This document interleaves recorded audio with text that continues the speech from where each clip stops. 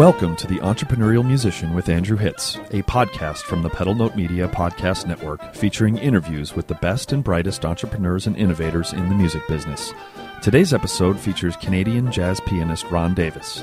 Ron talks about his incredible journey to becoming one of the most acclaimed jazz musicians in all of Canada. That has included becoming a lawyer, then getting a PhD in French, which he used to become a full-time college French professor, and then incredibly, after 10 years off from playing, picking it back up and becoming a powerhouse in the Toronto music scene. He also discusses being irreplaceable, having your own musical voice, and how he approaches his incredibly innovative collaborations. He tells us all about it next. Hello and welcome to the Entrepreneurial Musician Podcast. I am your host, Andrew Hitz, and I am very excited about today's guest. Before I introduce him, I would like to ask you that if you have been enjoying what you're hearing, if you could go to iTunes and leave a rating, and if you had a second or two on top of that, if you could leave a quick review, it would be very helpful. A number of you already have done that. I thank you so much. That helps other people to find the podcast, and that's going to help me get advertisers and make the millions of dollars so that I can just go away and never be seen from ever again. Not quite, no, but it would be very, very appreciated if you could take the time to do that, and if not, I'm just really happy that you are listening. So, without further ado, the guest for this episode of The Entrepreneurial Musician is Ron Davis, who is a classically trained jazz pianist and composer who is based out of Toronto, Canada. So how are you doing, Ron? Go Blue Jays. Yeah, go now. That's right. Yeah, I'm doing good. They didn't have a good start last night, but yeah, the Toronto's in the playoffs for the first time in I think 22 years. So that's pretty exciting. That's right. It's kind of like my jazz solos. They deceptively start off with a weekly, but by the time we get to the second and third game, just knock it out of the ballpark. Yeah. So if you ever see Ron perform, you just have to be patient. So yeah, you can go to the bathroom during the first 64 bars and then come back, and that's when things start to get cooking. That's it. Talk amongst yourselves, folks. All right. Well, I'm born and raised in Boston, so our teams are looking at each other from opposite ends of the division from the American League East this year. The Red Sox had a little bit of a down year, just like the year before. So, but we will not talk about that because poor Buddy Deschler and Austin Boyer, our producers, will be bleeping a lot of words out if I start talking about the 2014 baseball season. So. Anyway, I'm sure everyone tuned in to hear you and I talk about baseball, so maybe not. If that could help them make money and be fulfilled artistically in the music business, then I'm sure they'd be game, but I'm not sure if we can connect those dots. Well, from an entrepreneurial perspective, if we examine the revenue streams in baseball and the revenue streams in music, I don't know. The one in baseball is looking pretty good to me at the moment. Yeah, it's 9:15 a.m. It's a little early to be that depressed, so... Yeah. Although I will say, as a side, when people say that that athletes are overpaid, I frequently say that if I were the superstar, which is funny being a tuba player, but just work with me for a second. If I was a superstar of a 25 person ensemble and we could sell 30 to 35,000 tickets at those prices 81 times a year, then I would also I would not be happy with $300,000 a year, which would be that's a lot of money, right? Yeah, but the money's got to go somewhere. So, but anyway, so that's kind of my defense of athletes, and it's sad that we value that much more than teachers and a lot of other more important things. But the money comes from somewhere, and it's got to go somewhere. I agree, and just to get us back on the rails, having gone off so soon, my fault entirely. There is actually a huge arts entrepreneurial lesson, in my opinion, to be learned from baseball and other sports, and I think you hit the nail on the head. Look at what those teams do. 80 or 100 or 70 times a year, they get 20, 30, 40, 50,000 people into one place to buy their product at prices that we as musicians can only dream of. $100 a ticket, $200, maybe there's a $50 ticket. And most of us are obsessing over $10, $20 ticket charges. Right. And so I actually often do think of sports, and yeah, there are the $1 million salaries, but that's the 0.001%, just as there are the not $1 million, but the five-figure concert fees amongst many musicians, not to mention the bigger fees amongst rock musicians. That's the 0.001%. Right. But man, if I as a jazz musician or you as a classical or crossover, if you don't mind me using that word, musician can take a lesson out of baseball and do whatever it is they're doing to create that zhuzh that gets people in the door, we could learn a lot, because the bottom line is this, and I got to believe that this is what underlies your entire enterprise and podcast, Drew, and that is that there is a lot of money, there is a lot of revenue in the music business, and our interest, not from a greedy point of view, but from a survival point of view, is to tap into it. Yeah, amen. That's that answer right there. That's exactly why I have you on the podcast. So, and I better get off now. Yeah, thank you. Yeah, we're going to skip the 5 questions. It's fizzled. Yeah, exactly. You've peaked too soon. It's the opposite of your jazz solos. Yeah, the Ron and I were talking before. We've been friends for a few years now, and we were talking before that we hit record, and I was going over what I was going to be asking him about, etc. And and I told him that one of the things which I will get to is that he's done some incredibly really innovative and programming, very innovative and creative programming and collaborations, and some really great stuff over the last few years. And I told him that it's been my observation that there are far more people in the music business who can play the piano like he does, or the tuba like I do, or their instrument like we do.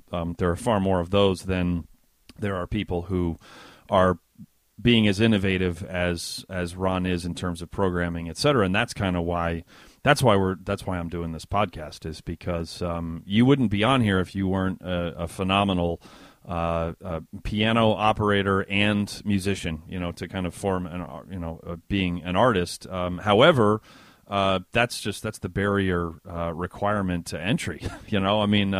For the most part, I guess we could get real cynical about really bad pop music where you just have to be better looking than either of us. But in terms of our corner of the industry, you got to be good at piano if you're going to be a professional pianist. But then it's like, okay, well then what else are you going to do? And that's how we got to tap in. So in terms of the baseball analogy and all of that. So yeah, we've gone completely off the rails, but it's now an on-topic off the rails, which is good. So I thank you for that, for bringing us back. So rarely happens. Yeah, no, that is once in a row. So Ron, why don't you? Ron has a fascinating story. His story, in a lot, none of it is the same. None of the details there's no overlap, but your story reminds me in some ways of Brian Pirtle, who's the dean of the Lawrence Conservatory, who I had on as a guest. I don't know, maybe half a dozen episodes ago or so, and or maybe a little bit more. But he ended up he was a trombone player in college, and then he ended up becoming an ethnomusicologist who went to the Pacific Rim and was studying didgeridoos, things like that. He then went and worked at Microsoft when they were putting out their Encarta Encyclopedia. They had 9 full-time ethnomusicologists on staff, and he was one of those, and he then went and became a dean of the Lawrence Conservatory of Music. So it's just kind of like a completely wacky, like, if that's a screenplay, it's not going anywhere, because that doesn't happen, and you have a very similar story to that, where it's just like, I'm not really sure how the dots connect, and yet here you are. So can you tell us the unorthodox path that you've taken to get where you are in the music business? And I'll interject with some incredibly insightful and inspiring questions along the way. Or you can just interject with best hits from the burp soundboard that I assume you have on your absolutely. We had that afterwards. Yeah, I like the guests to have the illusion that everything is is serious. So. Well, I would say that the interesting difference among many between Brian and me is that Brian took two of the most unorthodox and let's say charitably low job prospect paths, i.e., bass trombone and ethnomusicology, Right. and ended up with a hugely legitimate job with a salary, I assume. If you to already interrupt you, if you have not heard that episode, check it out because he is the real deal. He's a visionary, like he gets it. We need that kind of guy running every single school in the world, every music school to bring us into the 21st century. I became a super fan within an hour, so he's awesome. So anyway, more about Ron. So I do have a backlog on my podcast to listen to. I will listen, and just to put it out there, I'm totally prepared to assume the role of visionary with a salary. In my case, I ended up taking two traditionally high employment paths. And to this day, I still look around for a regular salary, but I'm not unhappy for having done it. I'm just not as wealthy as I might have otherwise been. So to answer your question directly, Drew, I began playing, music, when I was 7 or 8, as we all did, and by 17, 15 or 16, I was already doing professional jazz gigs. I'd left my classical training behind. Not entirely true. My jazz teacher, who studied with Oscar Peterson, also studied with the great American pianist David Saperton, and so classical was always a thread in my training. But I was going to jazz, and I was a professional player. But I had impoverished immigrant parents who were never going to see their kid not go to college. And so I ended up getting an undergraduate degree in French. But the great thing about undergrad is it gave me all that time to practice piano and to do gigs. So I was a gigging musician. But when the rubber hit the road, my parents, who had a great influence, weren't about to let me become a professional musician. So I ended up in law school. And the great thing about law school is it also gave me a lot of time to practice. But when I came out, I was kind of on that path and became a lawyer, and I dropped professional piano at that point.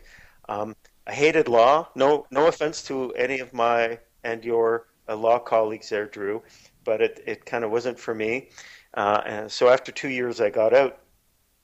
And but I was out of music at that point, and if you're out of music for a year professionally, starting to do gigs is not easy. I can only imagine. So yeah, but I always had an interest in kind of philosophy and language.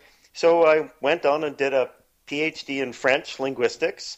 My area of study were time and meaning, and I could spend a lot of time with perhaps not much meaning discussing those two topics. I received a PhD in time and meaning. That doesn't even sound real. Well, sometimes it doesn't, but at least it allows me to tell people I did my PhD on time. Oh, geez. Grown. Yeah, grown. Get that soundboard out. I might bleep out that joke as if it was a bad word. Well, listen. Thank you for even raising to the status of a joke. But I not liking law, I thought, well, maybe I'll become a French professor. So I became an assistant professor of French at the University of Toronto, and only to discover that I liked a life in academia even less than I liked a life in law, which is a whole other. And again, no offense to my academic colleagues. Sure. And it was only after that, we're talking the late 90s, that I resumed my career in music as a jazz pianist. And I'd like to have this in for the listeners. At that point, I had actually not touched a piano for 10 years. Wow. Literally hadn't played, never mind not gigging. Huh. And the resumption of music was kind of gradual. It was running into a jazz musician, telling him I used to be one. He said, why don't we jam? So we jammed, and he said, why don't we jam again? And we jammed again. That became led to a coffee house gig, which led to another coffee house gig, which became a hotel gig. And then a few years down the road, I kind of woke up and say, gee, I guess I'm a musician again. Wow. So yeah, so that's what I'm talking about. I mean, you went to law. It's one thing if you go to law school and you then figure out that law isn't for you. So as many people do, because it's a lot of work, they drop out of law school. But you finished law school and then you passed the bar and then you became a lawyer and then you stopped and then you got a PhD in French and then you became a French professor and then you didn't like that and. I alternate between interviews and then TEM short, as I call them, which is just like me talking about the guest from the interview before, just like kind of a 5-minute riff off of one of the headlines. And ironically, just before we got on the line, I recorded the one that's going to be coming out the week before yours, which was in reaction to Lance's.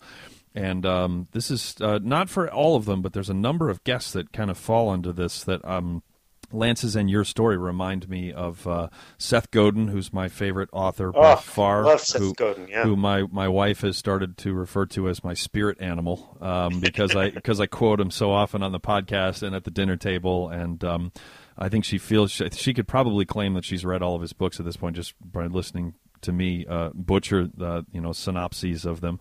But is that the plural of synopsises? I'm good with synopses. All right, good. Yeah, I was like, if I pull that off, that's good. But if that's wrong, I'm going to sound like a real, you know what. So, what would synopsises sound yeah, well, like? there is that. So, but I just read The Dip by him, which is all about identifying whether you're on a path that you should continue on, and how it's like the only option at times is to quit. And if you figure out that you're on a cul-de-sac or on a cliff, and Lance was in the Air Force Band, which as a euphonium player, dream gig, and he quit. And then he joined the River City Brass Band, and that for a while was a dream gig, but then it was a cul-de-sac, then he quit. Then he was in Boston Brass for a while, that was a dream gig, then it was a cul-de-sac, then he quit. And it takes a lot of courage, I think, to quit. When you're a lawyer, you've already done the hard work at this point. And I know that I think musicians, we think that all lawyers, make $600,000-$700,000 a year, and that's not. You don't just go straight from law school to the bar exam, passing that to being a partner somewhere. That's there's decades of toil in there, but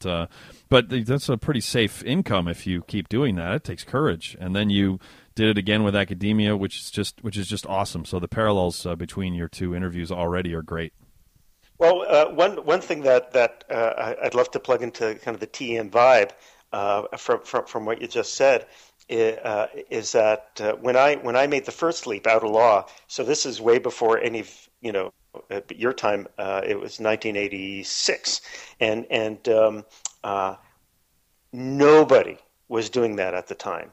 Neither men nor women. Since that time, especially with women, at least up here in Canada, with the ideas of mat leave and the ideas of flexible hours, I often joke that I was a pioneer in women's issues in employment. But there's a half truth to that in the sense that if you were a lawyer, you were a lawyer back then, right? And I must admit, it did take courage and the amount of pressure on me not to do it. Like that, I'd either get the response like, "What? You're a lawyer? How can what? Right. You're going to what?" Or people who would say, "Are you crazy?" And a lot of family pressure. But we're blessed to live in a time, jump cut to 30 years later. We're blessed to live in a time when if you do it, at least social norms have expanded to make it not unacceptable. And the other thing is I think if I had continued in law, I'd be a withered old prune by now, and never mind the unhappiness. It would have been just for me, just speaking personally, a waste of life. So if there are people out there, if there are listeners out there who are kind of at this crossroads, I hope you'll seriously consider taking the leap. I gave up for sure a decent income stream.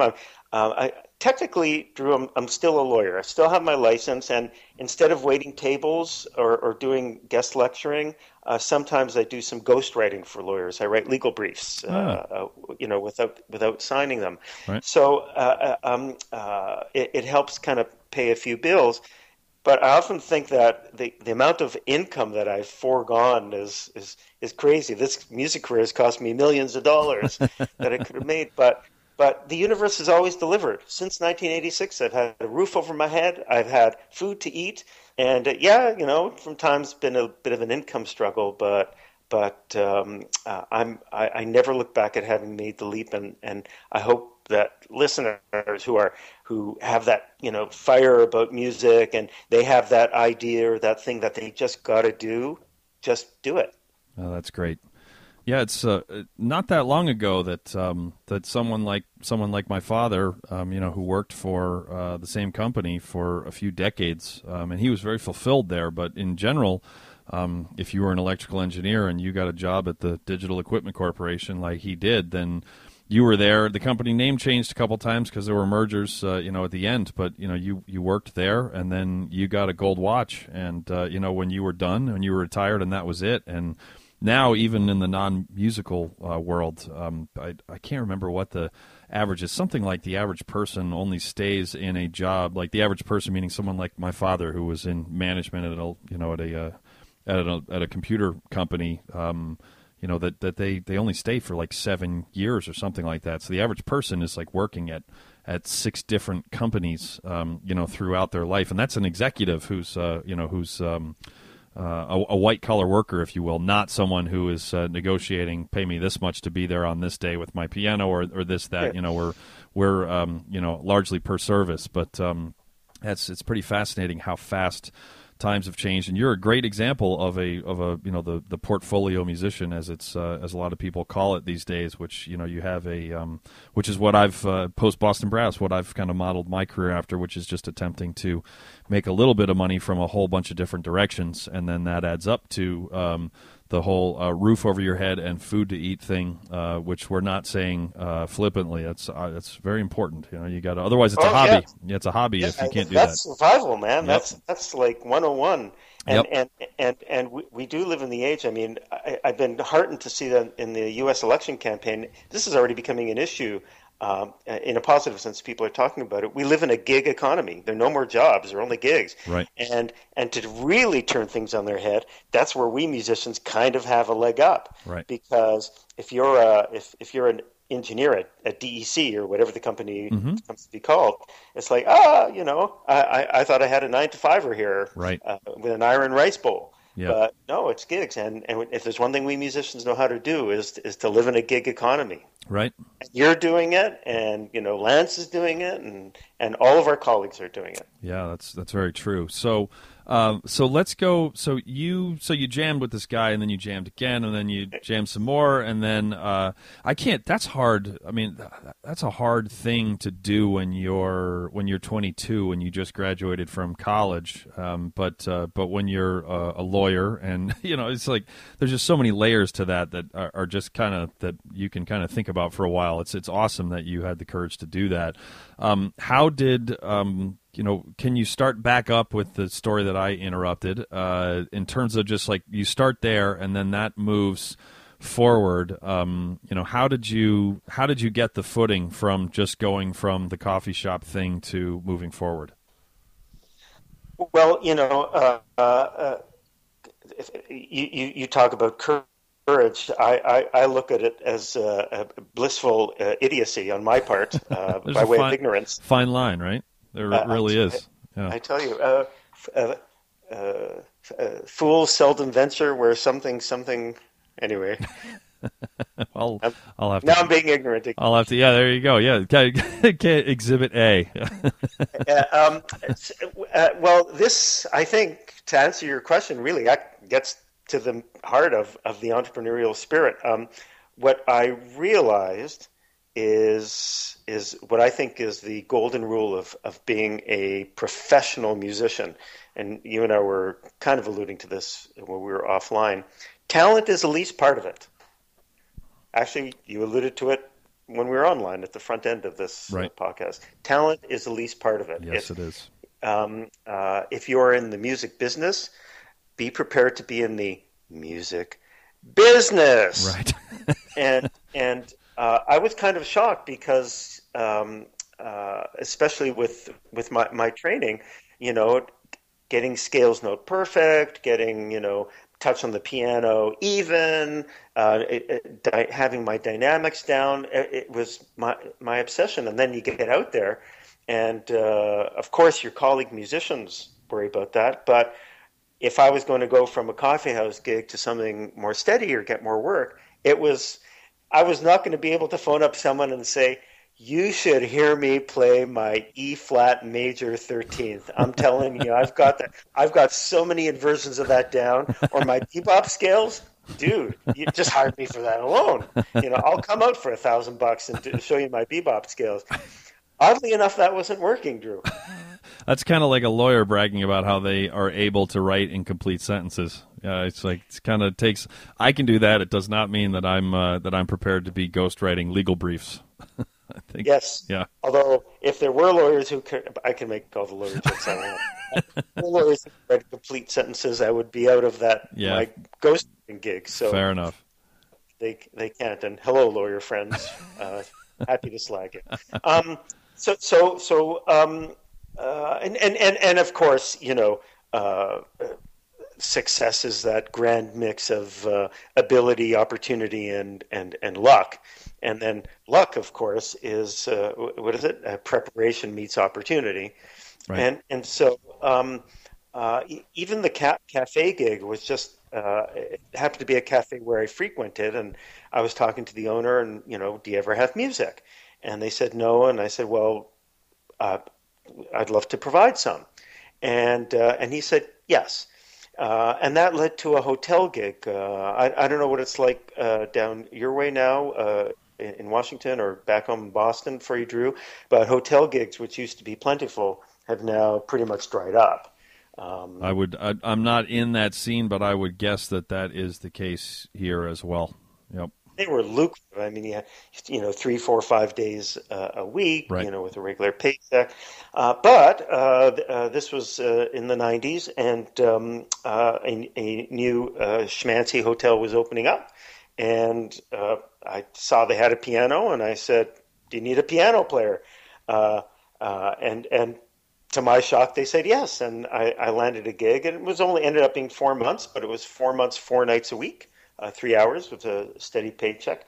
And what that made me realize is that it kind of sounds almost not naive, but I'm sure Seth Godin would smile happily on this. It's you got to learn to ask, and you got to learn to sell. Sales is such a huge part of what we do. Yes.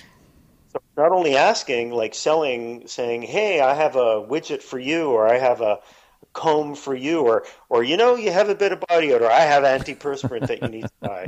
Not that I'm comparing my music career to antiperspirant, but I don't know. Yeah, I tell musicians all the time that if I am doing consulting work or speaking with my students, which I try to impart a bunch of non-musical wisdom through my successes and, more importantly, my failures in the music business, to try and give them a few shortcuts. But if you're not comfortable selling yourself, then you need to you are on a cul-de-sac and you need to quit immediately.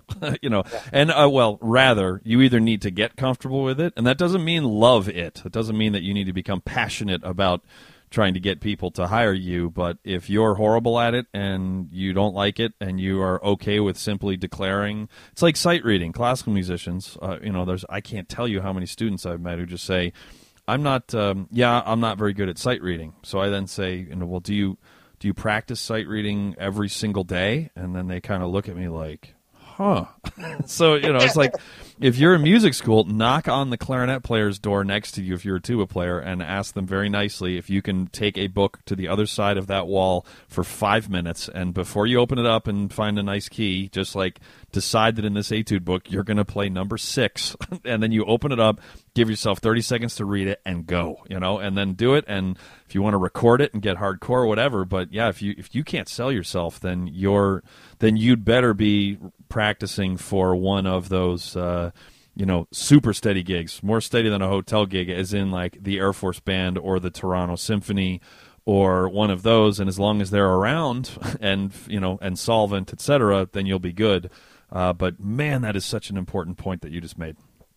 Well, and let me give you a little Canadian perspective. There's the old joke that every Canadian gets, that not every American gets, is, what's the easiest way to get an apology out of a Canadian? Step on their foot.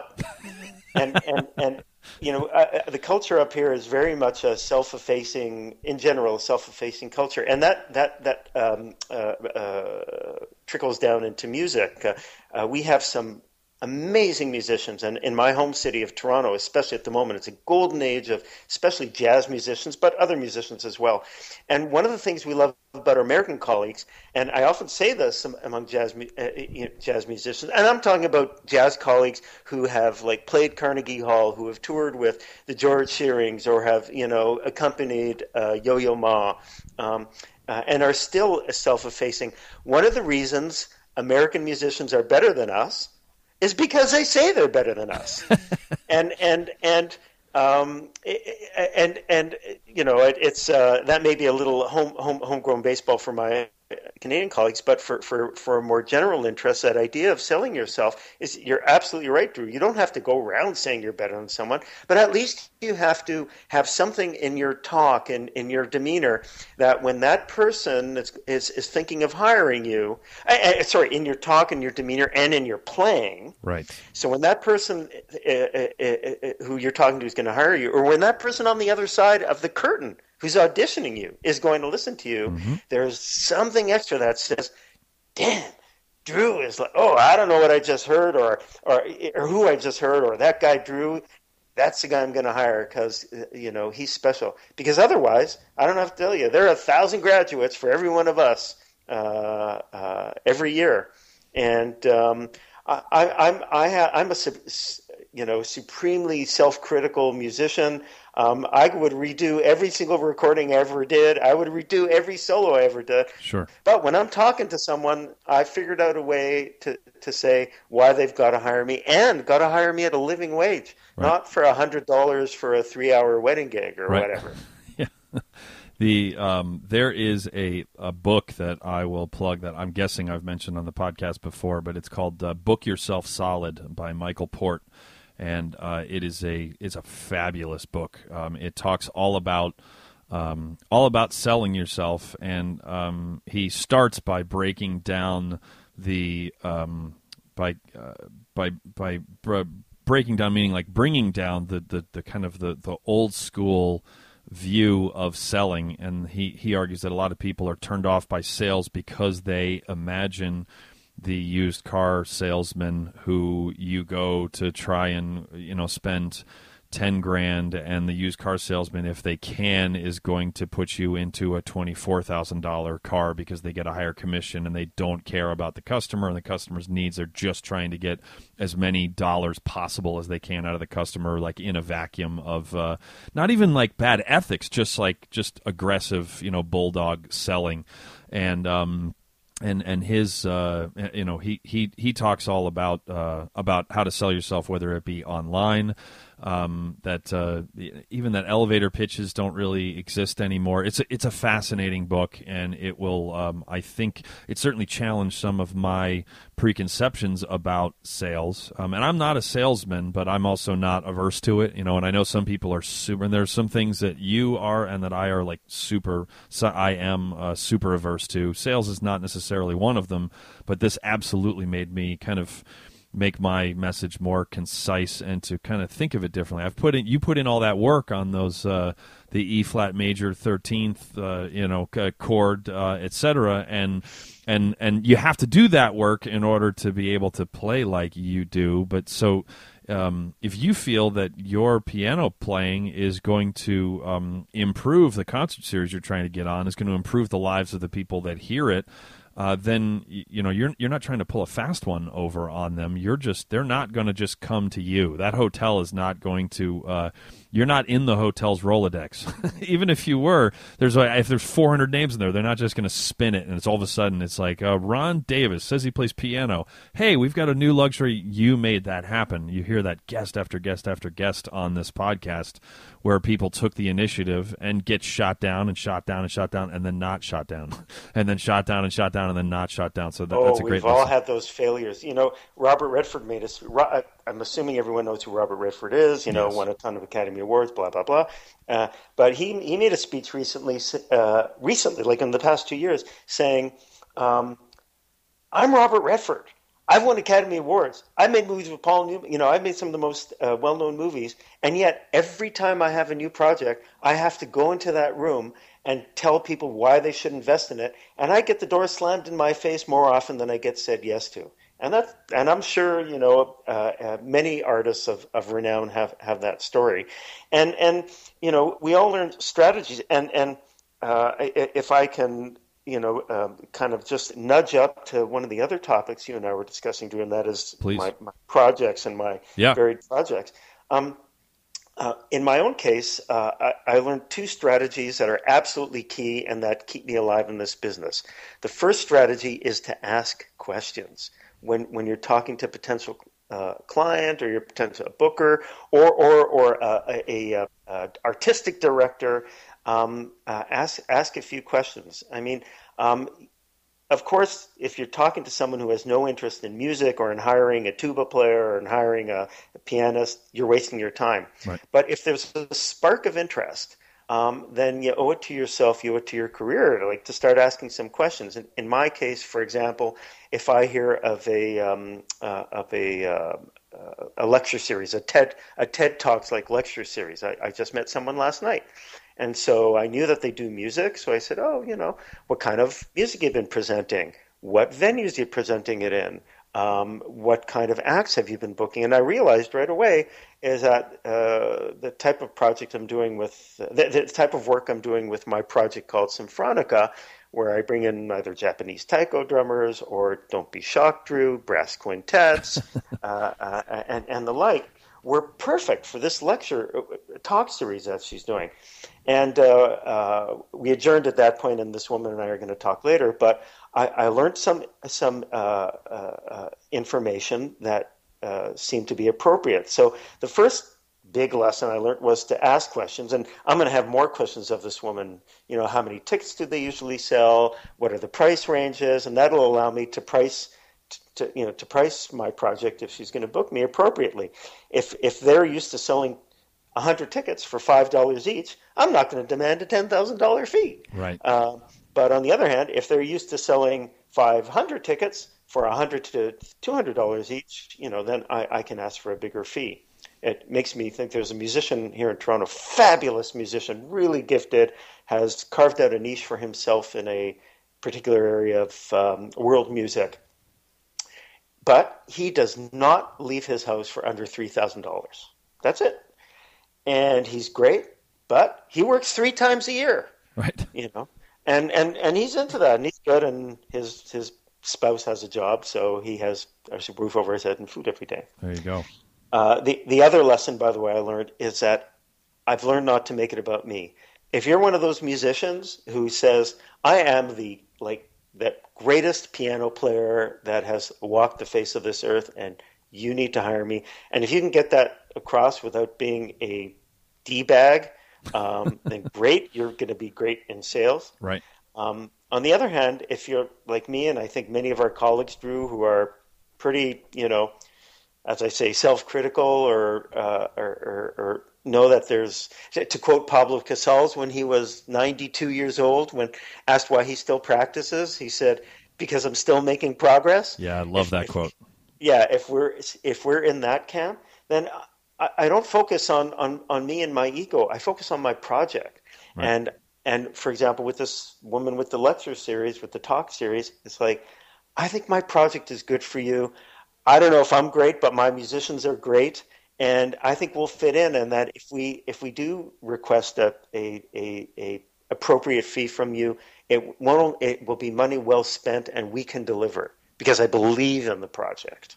Well, and you also just nailed another key to selling yourself or your project or anything, which is that, again, the polar opposite of the stereotypical, I like to say stereotypical, there are plenty of used car salesmen that are just as honest as you and I, and there always have been, but the stereotypical used car salesman, the opposite of that, which is that you are asking this woman questions about what she needs. And because, chances are, if she's got a series like that, even if she runs it, she's got other people to, she either has a board that she reports to, or she has a boss, or there's a department budget or whatever. I mean, it's almost never just one human being with a space that owns the space and pays the fee and all that. So this woman you need to make sure that you are providing her what she needs, and so you kind of lead with what you're going to do for them rather than, hey, this is what you need to do for me. And then that's how sales is supposed to work. Yeah, you don't want to be the bagpiper at the bar mitzvah. No. Unless it's a Scottish bar mitzvah. That's really funny. That reminds me, nothing to do with entrepreneurship, but I saw a quote or a clip the other day of this was someone, I think it was in Glasgow. There was a nut job who was standing on a busy street corner with a little amplifier, and I won't even get into the subject matter, but he was spewing just incredibly hateful, like awful stuff, which I'm glad you're able to do in Scotland and here, but I'm also glad that you're able to do what some young man did, which this guy was just, his voice was bouncing off of the buildings. It was so loud. And one guy went into his apartment and grabbed his bagpipes and then walked outside and then started walking in circles around the guy. And it was so loud that it completely drowned the guy out. And he then was just standing 2 feet in front of him facing this guy, spewing this hate and drowning him out with bagpipes. And that's when the cops came and did arrest the guy because I don't think he had a permit and whatever, but it was hilarious. So cue the bagpipe jokes. Yeah, exactly. It was awesome. So it was bagpipe justice. And let's make just so that we honor your bagpiper listeners there, Drew. Let's give honor to Rufus Harley, who, as you know, is the great jazz bagpiper. With several recordings to his name. I don't think I've never heard of him. I got to check Rufus that out. Harley, Scott Soul. Yeah, there you go. Yeah, my mother's maiden name is Baird, so I've got some Scottish in me, so I'll have to check that out. Represent. Yeah, there you go. So okay, so let's go ahead and talk about the collaborations, which as I think the audience is going to agree with me, when you just hear about them, they're going to pique your interest.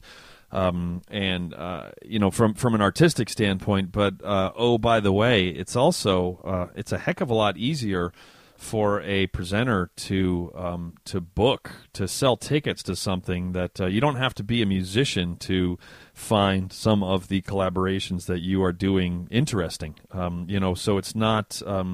It's the whole Blue Ocean Strategies thing, rather than, Red Ocean is a jazz combo, that has a saxophone and a piano and a bass and drums. And I'm very glad that exists, and I don't want it to go anywhere because they're all different. But your average customer isn't necessarily going to understand how you and say the other two top jazz pianists in Toronto. I'm sure that you all have your own styles, and you all have you all play differently. But like you said, inside baseball, that's inside baseball to the average consumer. And so it can be hard for someone to sell that. But if you have the collaborations that you were talking about, I'm sure I won't speak for you, but I'm guessing it's incredibly artistically rewarding. It certainly was with some of the more off-the-wall ones we did with Boston Brass, and it's also easy to sell to a space, tickets, etc. So you're kind of thinking about the end user as well. So can you tell us about some of the collaboration you've done and how you started going down that road in the first place? Sure. So so we're talking about what I've framed as my project called Symphronica. I kind of stuck myself in the middle of a symphony, so right. Symphronica.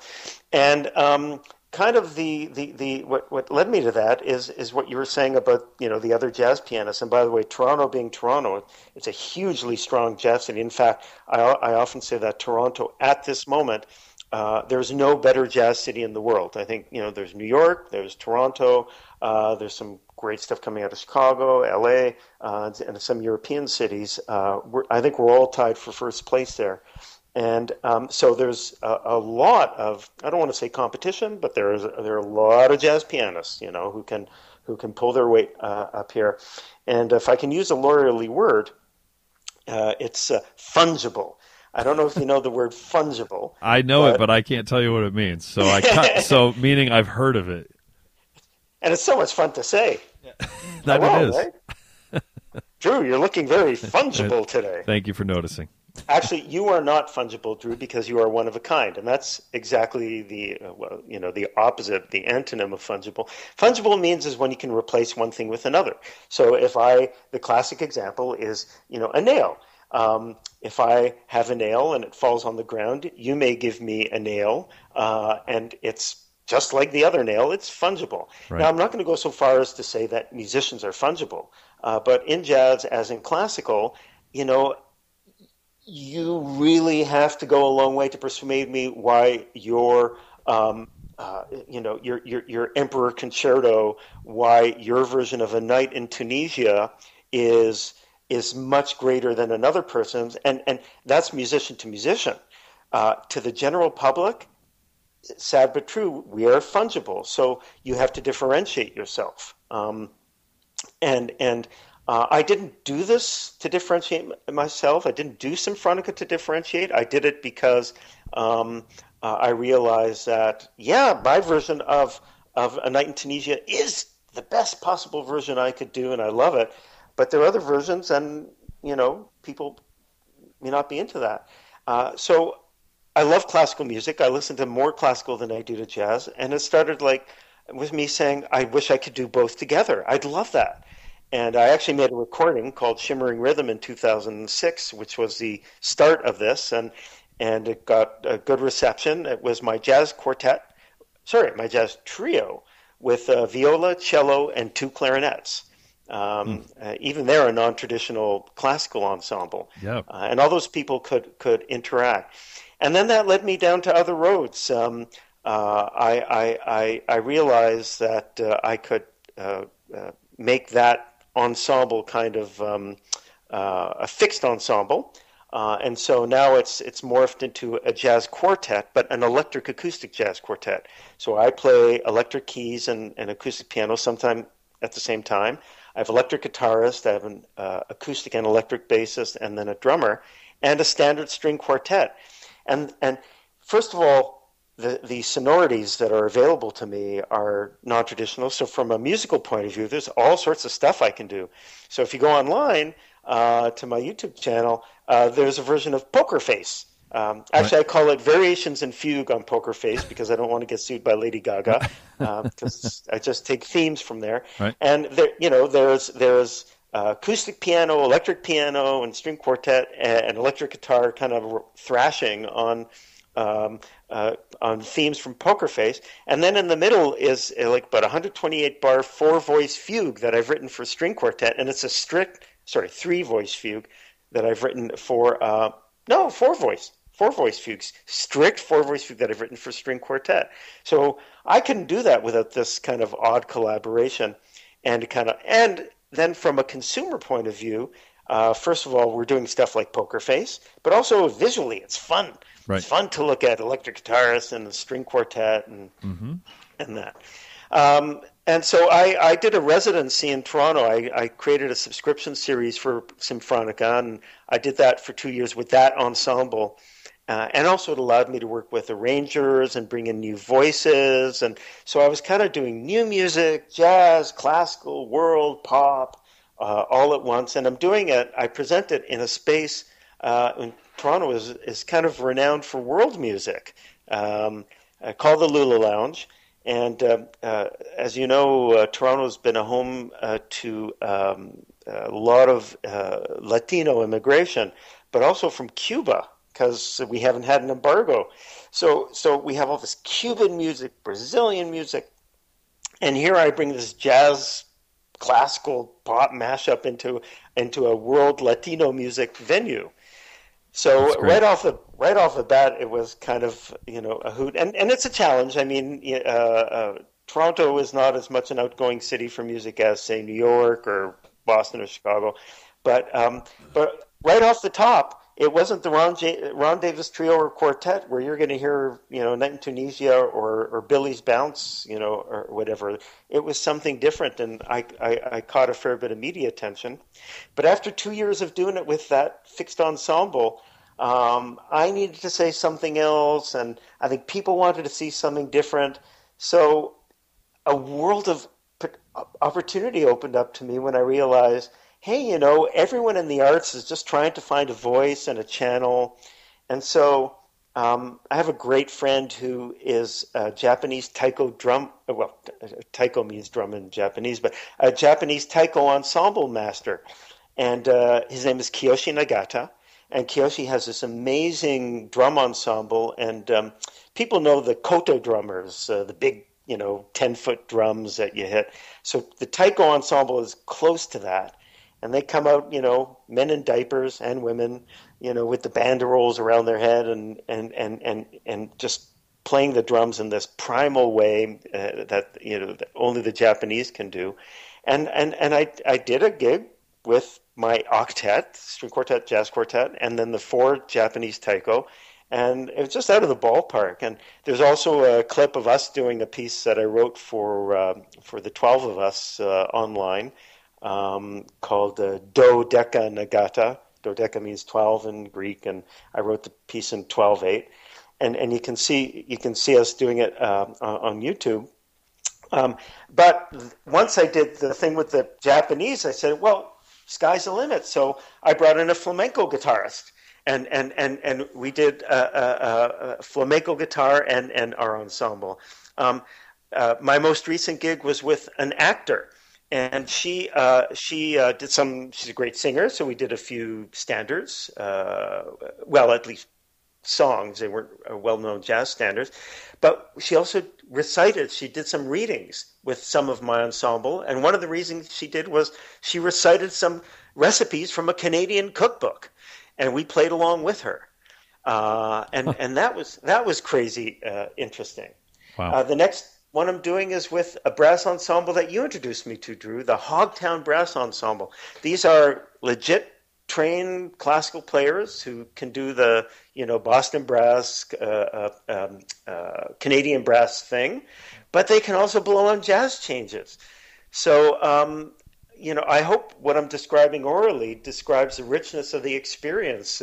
There's just so much we can do, and it's different, but it's a reason for people to come and listen to music, because music has become a visual art for most people, and it's become spectacle. Right. And and when I say we, I mean people like you, Drew, are classically trained. People like me, we're trying to square the circle and trying to make it interesting for people who have shorter attention spans and need to see smoke and ice shows right. that we may not present. And that's what's kind of a collaboration that I'm trying to do in Symphonica brings forward. Well, and we're as a member of Boston Brass, a number of years ago, I went to the APAP conference, which I think, do I remember that you went to a couple of years ago? Yeah, with my wife. Yep. And who's a singer and who has Espresso Manifesto, is that right? You have a good memory. Yep. Daniela Nardi's Espresso Manifesto. Yeah, which Ron plays with, and she has a wonderful album, which Ron was a co-producer on, and so you figure out when you go to this APAP conference, which is every January, I believe, in at the Midtown Hilton in right in the middle of New York City, and it is daunting when you get there and you see that there's it feels like there is 100,000 people that you are, and it's not that many, but it feels like it, that you're competing against, and we figured out quickly with Boston Brass that we were. Now, we, of course, knew that we weren't just competing against other brass quintets, but we weren't also just competing against string quartets either. We were competing against Canadian jazz pianists who play with taiko drummers. We're competing against small traveling Chinese acrobat troupes. We're competing against people who played piano parts to silent films. Just kind of you name it. And Ron's now playing air piano with moving his mouth without talking. Yeah, just so if you're wondering what the heck that noise was.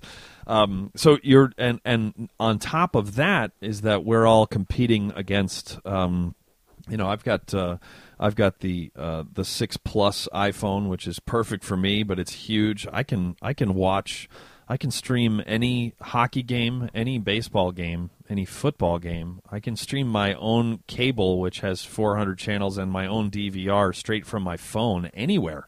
And I'm a rabid hockey, baseball, basketball, football, Premier League in England. I mean, just all that stuff. And not that I'm more a fan of that than of music, but the point is that for me to get out and to go and to see you, and I can just sit wherever I'm sitting and watch all of that stuff.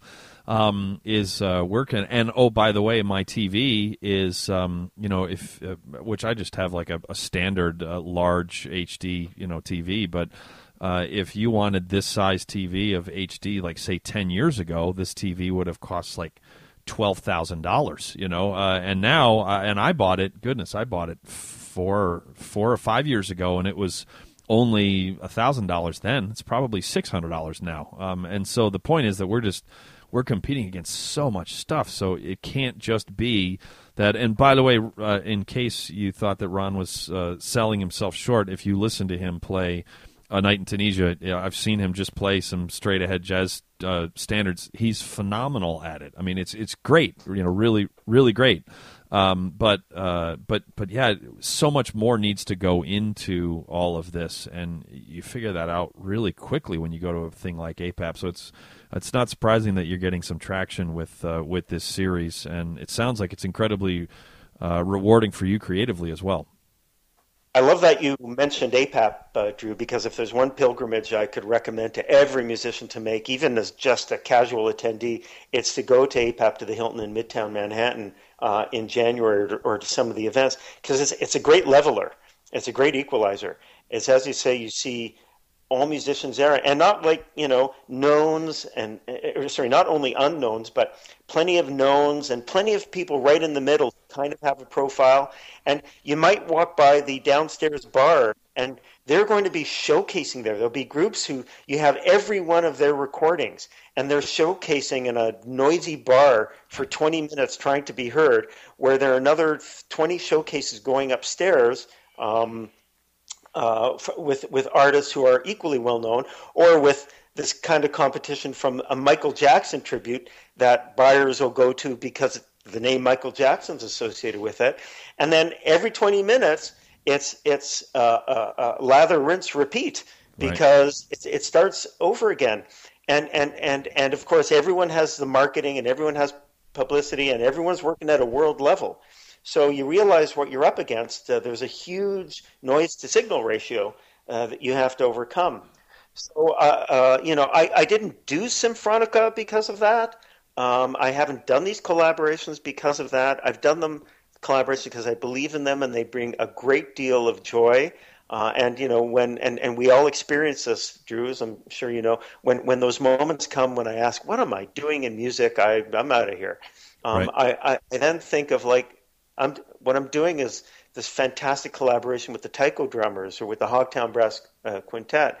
And I recommit to the enterprise, and then I realize it's also a differentiating factor. If I go to APAP, there are going to be however many great jazz pianists there, but I don't think there are going to be too many people with an electric acoustic jazz quartet, a string quartet, and Japanese drummers or brass quintet or whatever. So at least it'll give me that extra 5 seconds of mind share and attention to show you what I'm doing. And by the way, but not just by the way, on a musical integrity scale, I'll go down with the ship saying that I think we aim for and achieve the highest standards. I'm Canadian. I'm going to say we could always be better. That's great. It's a differentiating factor. Yeah, that's great. Yeah, I'm always harping on my students, or people that I do consulting for. What is your point of differentiation? And if it's simply that you do what has already been done a little better, Yes, you can market that. Yes, you can make a living, but man, is that an uphill battle. That's really hard. So yeah, It's just, and there shouldn't be one of the things I like to share with students is that there shouldn't be any shame attached to it, any or any sense of, oh, that's a sellout.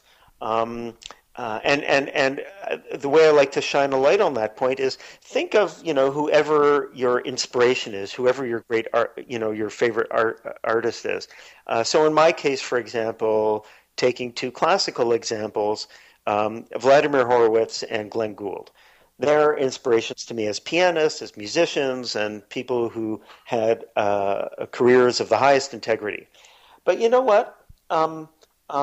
Vladimir Horowitz recorded this, did an arrangement of and recorded this mad version of Stars and Stripes Forever. And if you haven't heard it, you got to hear it. I haven't. And it's just sheer virtuoso fireworks. It's crazy how amazing, a piece of virtuosity it is.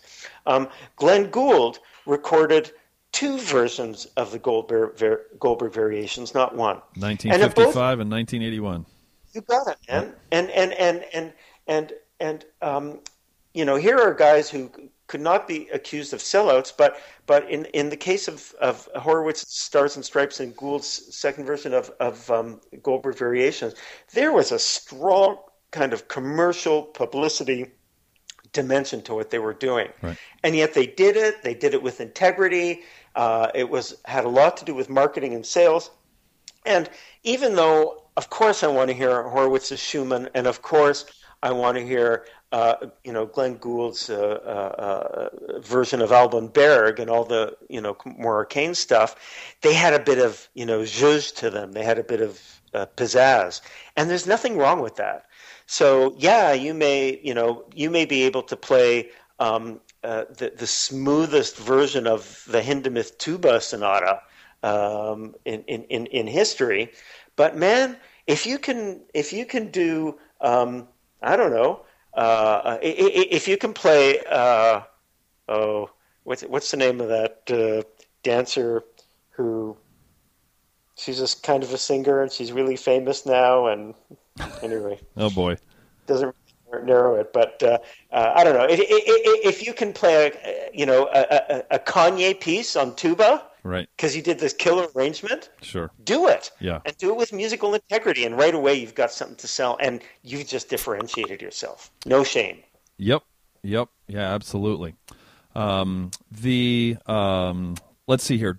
What last thing I wanted to mention before we get to the 5 questions, and I send you on to the rest of your day, is that kind of a good microcosm of how the music business works is that the Hogtown Brass, who is a brass quintet that I do some consulting work for that are out of Toronto. I was telling them that they needed to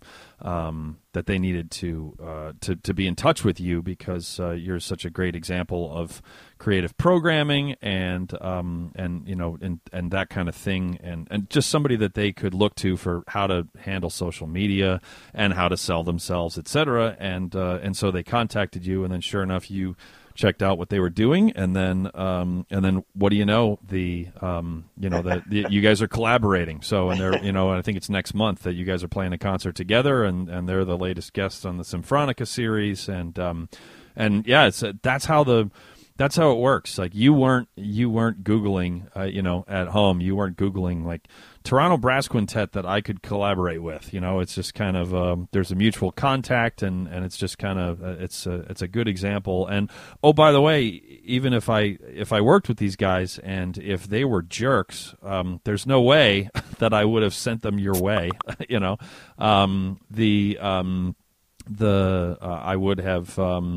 I would have obviously. I would have told them to learn from you, but I would not have told them to I would have told you to steer clear. So yeah, it's very, very, very important. Well, bless you. And that actually raises one point that it's always worth keeping in mind. As much as the arts is a business, it's also personal.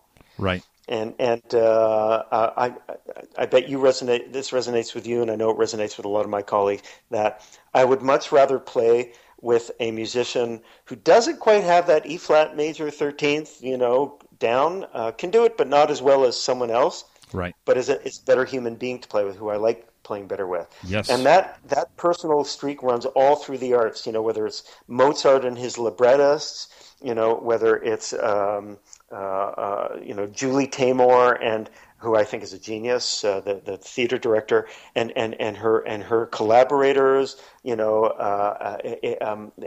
There's, to repeat the phrase, there's no shame in there being a personal dimension to the arts. Working with someone, getting a gig just because you know someone, or doing a collaboration because you know someone. And I did need to meet the guys, and once I met the guys in the Hogtown Brass Quintet, I actually hadn't heard them yet, other than a few samples online, but I knew I was going to work with them. Right. I knew it. Yep. And then I heard them, and thank God, Yeah. they can play. That would have been. And also, I trusted you, Drew. Yeah, sure. That's really funny. So that's just a good example of your reputation precedes you, and you just never you never know. So all right. So the 5 questions portion of the episode, which I'm sure you've been very nervous about because it gets pretty intense. Question number 1: what is the best piece of advice you've ever received? Stay in college and study classical music. I got that advice when I was 14 years old from one of the founders of jazz and jazz piano. His name was Earl Father Hines. He was a pianist with Louis Armstrong in the 1920s. And jazz piano, I won't say exists because of Earl Father Hines, but he was one of the founding fathers. And he happened to be in Toronto, and I nervously went up to him.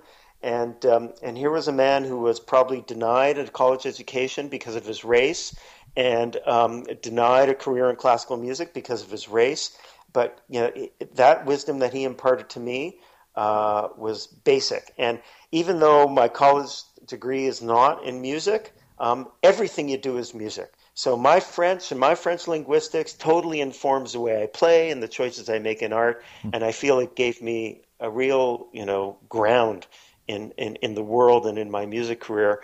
And studying classical music, if you study classical, you can play anything. If you don't study classical, you're gonna struggle your way to get this piece of technique and that piece of technique. Plus, you're missing out on a great tradition. Wow, that's great. Number 2: what is a mistake that you have made in your career, and what did you learn from it? Yes, all of the above. I bet you get this often. Like, where do I begin? Sure. I'm going to give you. It sounds like it's kind of a very local answer, but it really is a global answer. So my mistake was in an important concert I was giving, where there was an important manager. I took an intermission, and I shouldn't have taken an intermission. It broke the flow of the evening, and I should have done a straight 75 or 90-minute set. Right. And I lost that manager's attention. So, I mean, it's not a huge mistake because of one concert, but what it made me focus on and be really aware of in music is that music is more than about music. Music is about programming. It's about structuring an evening. It's about your audience, and it helped me get over just thinking about music and the great songs and the great music I was going to play. So the mistake I made was losing focus on what being in the music business is about. That's a fantastic answer. Yeah, I'm a big proponent of art only for the sake of art. However, if you are trying to pay your bills by having an audience in front of you while you make your art, and you're not thinking about every aspect of the audience experience, don't be baffled when you also have to do another job that you don't want to be doing in order to make ends meet. So that's what I try to tell my students. So 100%. Yeah. Number 3: what is a book you'd recommend to a musical entrepreneur? Can I have 1.5? You can have 2. Okay. So the book I'm going to recommend is the collected works of Fyodor Dostoevsky. I don't need you to read about music. You're going to study music. I needed to kind of drill down into life and really kind of pull out the core and examine it and put it under the microscope. And and it was my reading. For me, it was Dostoevsky who did that, the great Russian author, Crime and Punishment, The Idiot, and and and even though he was a terrible, nasty human being, he was a racist and all those things. He opened up the world and made me think of it in ways that, again, informs music. It gets back to the insight that music is more than music. And by the way, if you don't like Dostoevsky, choose Tolstoy. If you don't like Tolstoy, choose Thomas Mann. If you don't like Thomas Mann, choose the great novelist of England, English novelist George Eliot. But move sideways from music. The half is an article by Glenn Gould that he wrote in the 1960s called The Prospects of Recording. If you haven't read it and you're in music, then you're not in music. You haven't made the grade. Glenn Gould in the 1960s and probably before pretty much predicted everything that would happen today and that you described, Drew, with our big television sets. He predicted how recording would overtake live music. He predicted how recording was a different art. He talked about recording as a different art, and how audiences would be different from the sit back, lean back audiences of the 1950s and 60s and before. So the Prospects of Recording by Glenn Gould, I'm pretty sure it's online, but certainly it's in a book called The Glenn Gould Reader, that was edited by the great music critic Tim Page. So if it has to be a book and not an article, then I'd say The Glenn Gould Reader. Very interesting. The members of the podcast know that members. Yeah, we have members. No, listeners to the podcast know that I tend to say interesting after every answer, which I'm starting to correct. But that was a very interesting answer, so I had to say interesting. So that's great in terms of I tell all of my students that they have to have a life outside of music, and that doesn't give them the. They need to practice as long as they need to practice. Some it'll be more, some it'll be less, but to learn that E flat major 13th chord, they have to know it. But if you don't have your heart broken, if you're not excited, if you're not scared, if you're not all that stuff, whether it be through literature or through experiencing it yourself, then you're going to make a crappy artist. So, and all the sales in the world and networking and all that crap isn't going to really amount to anything. So Interesting. Yep. Thank you. number 4.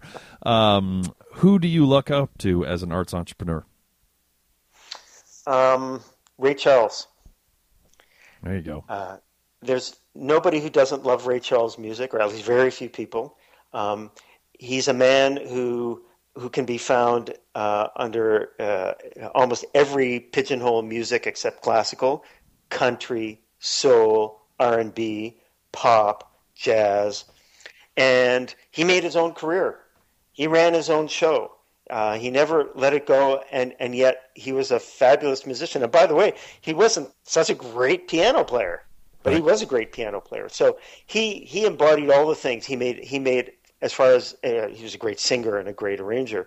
So he made a lot with a little from in terms of pianistic technique. He took a great vocal talents and he ran it as a business, and he succeeded like nobody else. That's a great answer. And finally, number 5, what have you always wanted to achieve in the music business that you haven't to this point? Income.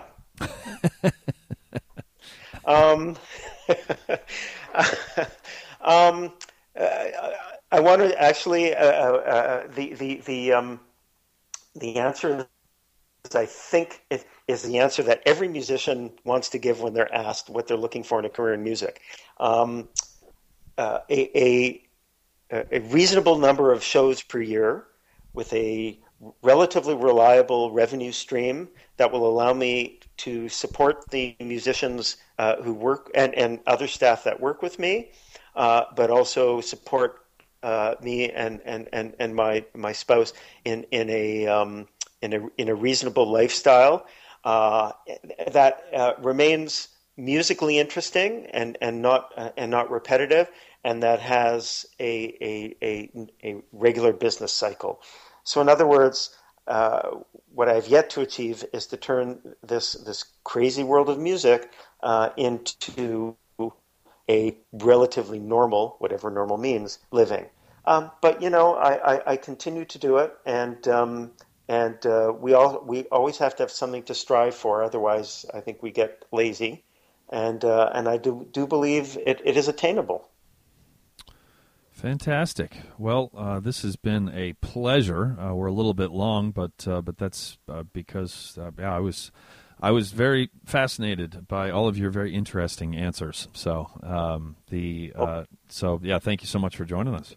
But Drew, it's an honor, and I think what you do is great. From your days in the Boston Brass, I'm so glad that we connected, and I still got to get you up here to do a project with Symfonica. Believe me, I haven't forgotten that. Yeah, an evening with tuba. Yeah, that'd be a blast. So yeah, we're going to do that. We just got to figure out when and how. So and you have to practice your E flat major 13. Yeah, I would have to. I have to start counting when I get to a 13th. So yeah, it's like you lose me. I'm a typical classical player who can sometimes fake jazz. Where like a ninth, I got it. Anything above that, I'm like, wait, whoa, 13th. Hold on, that's how many above the ninth, and then yeah.